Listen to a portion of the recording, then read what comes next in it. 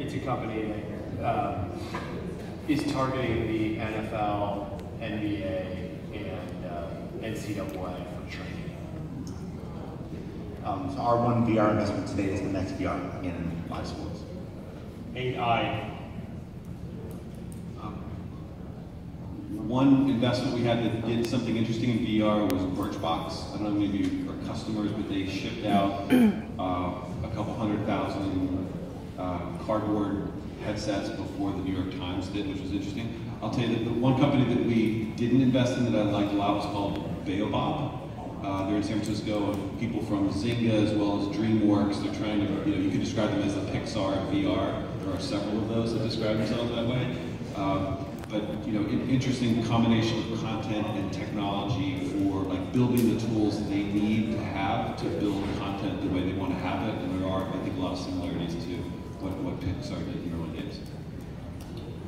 So our one investment is Little Star. There was a company we looked really carefully at called FaceShift that was going to enable a lot of the things that was talked about here, kind of really lifelike avatars that behave, look, and more importantly, behave like a person does, that we're pretty interested in, and then Apple bought them around.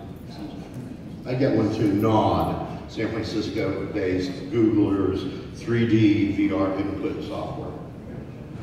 Okay, how do people approach you? And a quick prediction, and then we're done. People approach, I think, most VCs in all sorts of ways, but the most successful way is probably through a warm introduction from either another VC or a founder we've worked with in the past. That should come as news to anybody who's an entrepreneur in the room, hopefully. Predictions, I think we've all talked a lot about consumer, but even in VR, I think there are pretty interesting enterprise use cases, some of which were kind of alluded to earlier with 3D modeling, real estate touring, ecotourism from the comfort of your own home, etc. And so I think it'll be surprising that in 1 year, some of the key use cases and successful companies that are generating revenue may be in the enterprise space. What was the question? How to approach it? That's the How to approach it. Then your prediction. Yeah. We're on LA time. Give us Yeah, sorry. It's still early for me.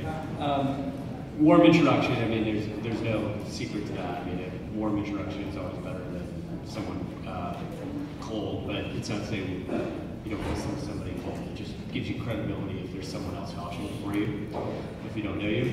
And for a prediction, I think I've mentioned it before. I think within the next couple of years, there will be a point where everyone wonders if this is really a good platform or not, because there will be a bunch of junk put on this platform, and then it will clear itself out, and this will be a true platform for the future. Warm intro again. We all know a lot of people in the industry. Hopefully you guys know some of them as well. So always best to go through channels. Prediction, I think in 5 years, like Chris mentioned, I think mobile and AR will be the widespread platform. I think people will be looking at AR or VR content as often as they look at their phone, which is 100 or more times a day. I think people will just live with AR content superimposed around the real world all the time. And it will replace people just looking at their phone all day long. Again, warm intro. You can do LinkedIn as well, but warm intro is better. Prediction, I think in the next 24 months, it's going to be gaming and short form, as in sub 10 minutes, 7 minute kind of content for VR that's going to work. I don't see the 90 minute or even 25 minute or 40 minute show anytime soon. Email is best for me and most VCs I know. Referrals through someone we know and trust is always good. I'd also say most of the inquiries I get, there's no evidence that they've ever even looked at our website. All that there is evidence is that they have a company, an idea, and they know that we have money. But so I'd encourage you to do a little work of why this might be a fit for a firm or a particular partner.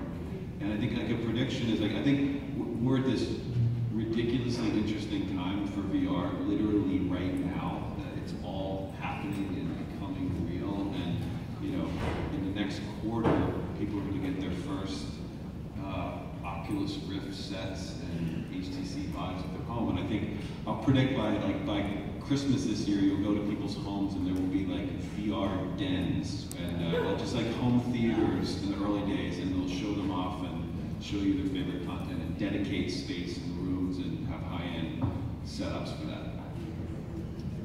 I'm going to flip the answers because the first answer might inform the second. You know, I think at the end of this year, I'm not sure, I believe the VR dens yet, but I do think, you know, gaming, sports, and journalism probably have established their legitimacy. I think, as we all probably agree, the kind of storytelling, anything over 10 minutes and definitely over half an hour, again, the ecosystem isn't quite there yet, but I think we're hopefully making meaningful steps towards that, which brings me to the second point.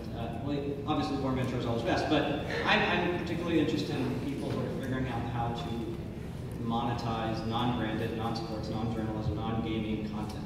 So if you have a company that's doing that, come find me. But yeah, otherwise, warm intro, email, typical this. My prediction, one of you already mentioned it, I believe this very strongly, is that training is going to be a huge space for VR. Corporate training, individual training. I think more so for AR, especially for the training. Yeah, it's funny, everybody says that, and then I get into a bit of an argument about that, because in AR, I've got to lift the heart out to see under it in VR. I'd rather lift the heart out in VR than look under it in VR. Because that's but people I respect have had that exact response.